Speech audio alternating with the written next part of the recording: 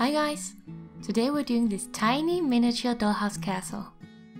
This is 144 scale, which means it's the dollhouse for inside a dollhouse. I really wanted to make a castle, and since I haven't made a tiny house in a while, I decided to do it in this scale, but you can of course make it in any size you want. Let's get started. I started by making a rough sketch of the size and the layout of my buildings. This is the main part of the castle. For the main structures, I'll be using this thick cardstock since it is hard enough to hold itself in this size, and also very easy to cut, but you can make it out of wood if you want to make it more sturdy.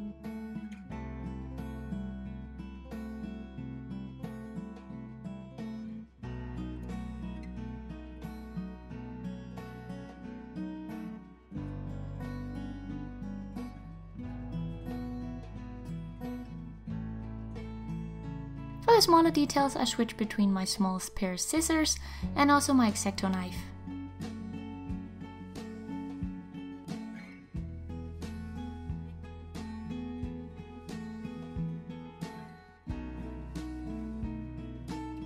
I used a recycled piece of cardboard, so it already has paint on the back, but doesn't matter since we'll be painting over it later. To give the front of the building a bit of dimension, I cut two smaller pieces and used some liquid glue to stick this onto the front.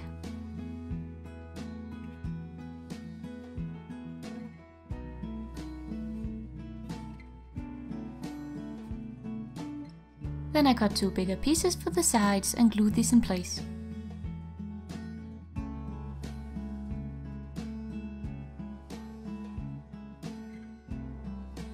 Add a piece at the bottom.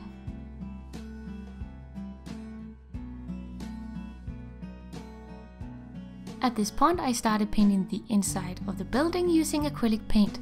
I chose to do it now because it will be a lot harder to get in smaller details once you start gluing in the different floors and also the ceiling.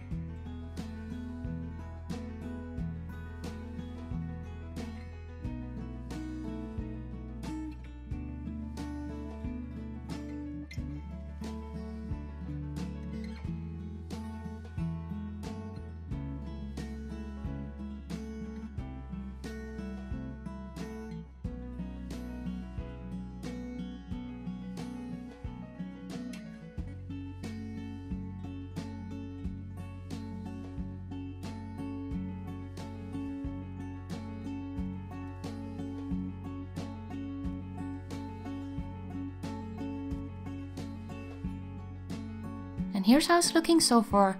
Now we can cut out cardstock pieces to make the roof.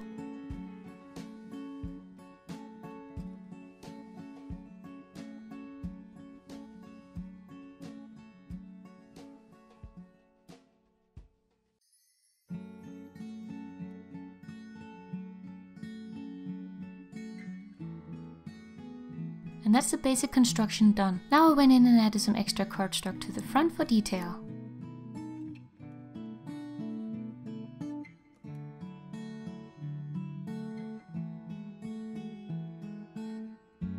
To make the windows, I took a sheet of clear packaging, sketched out the shape of each window, cut it out and glued it in place.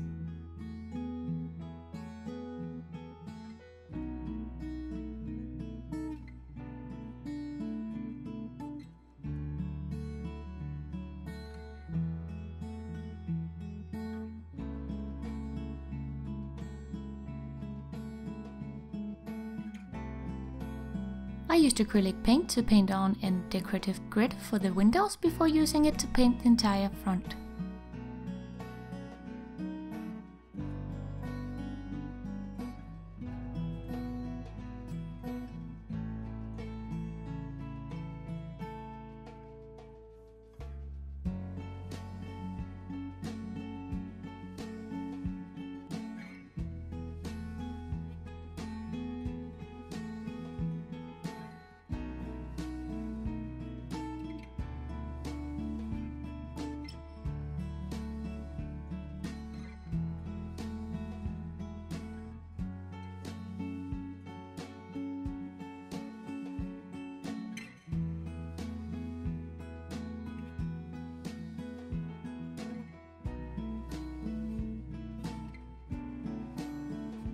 Once I was done painting, I felt it all looked a little too flat, so I decided to take some fine craft sand and glue this on all over the surface using some matte glaze.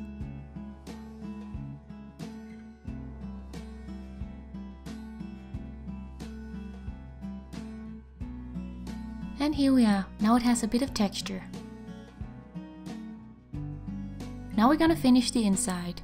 Cut out pieces to be floors and walls and paint them before you glue them in place.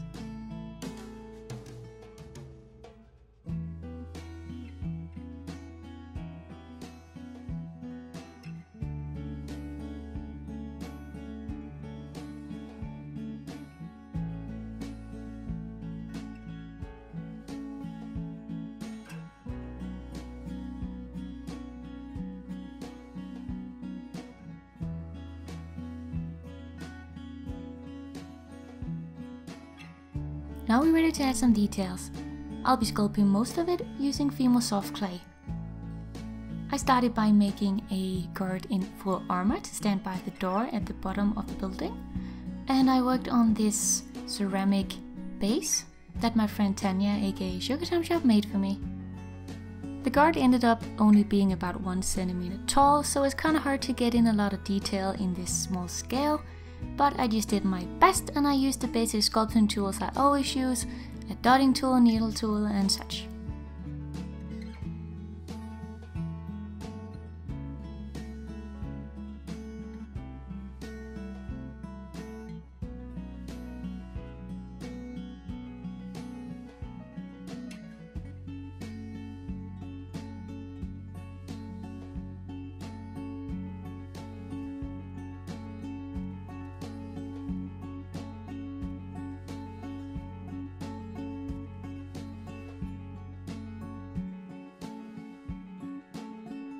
Once I was happy with it, I baked it completely according to package instructions, and then I painted it with some silver alcohol ink, but you can also use acrylic paint.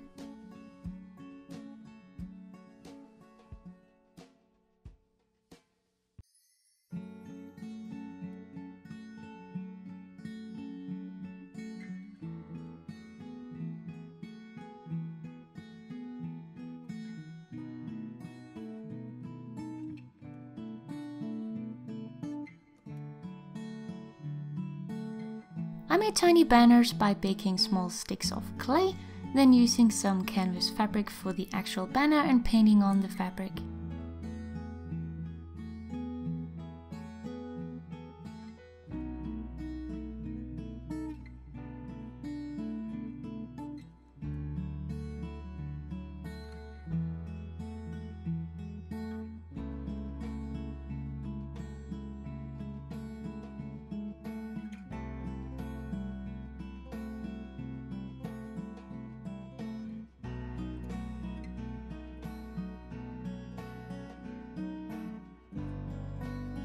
I then made some very simple barrels using some brown clay before baking them and adding a strip of white paper that I painted with alcohol ink around them.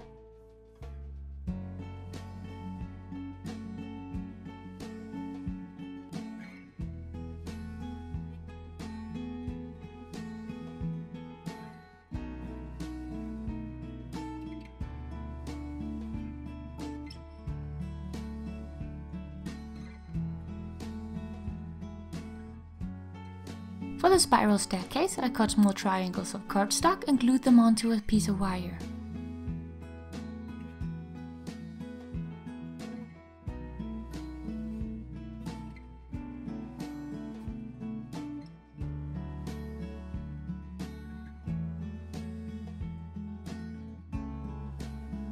Painted brown and then added in place. I then went throughout the castle and sculpted the details I thought I should have in there, and also made more banners.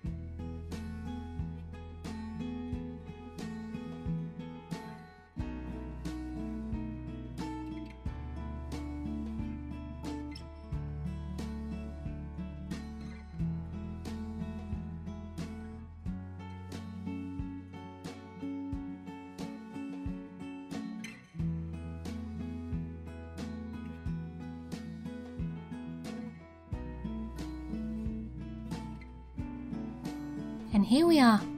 Here's how I decorated my castle, but you can of course decorate it however you want.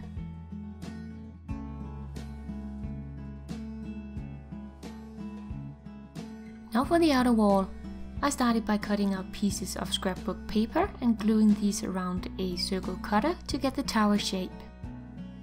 Then I cut out cardstock pieces for the wall itself and glued it all together.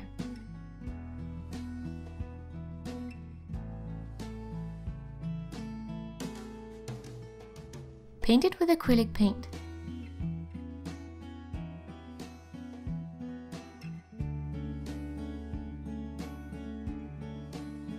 To get a nice texture, I mixed the remainder of the acrylic paint with some glue and some more of the white craft sand and then spread this on the surface.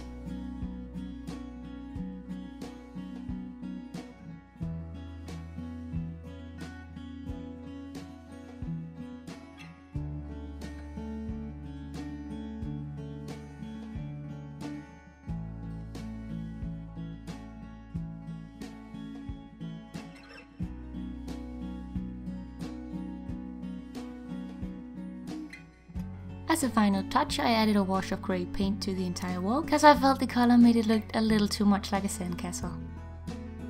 And here we are, here's my finished castle. I didn't stick the pieces onto a base, but you can, and then you could make a whole scene out of it. I really like this medieval look, but you can make it in any style you want to make it more modern. Thank you guys so much for watching. I hope you enjoyed this project. Hit the like button if you want me to make more projects like this, and I'll see you guys in a new video real soon. Bye!